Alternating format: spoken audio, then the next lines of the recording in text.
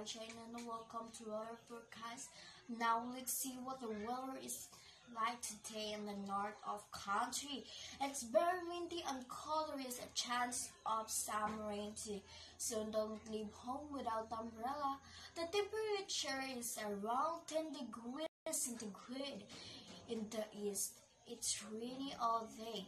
Today I'm afraid there may be a thunderstorm in the afternoon. The temperature is a higher peak at around 30 degrees, but cloudy, so no more rain for you, but it is quite windy, and the temperature is just 10 degrees south of the country has the best weather.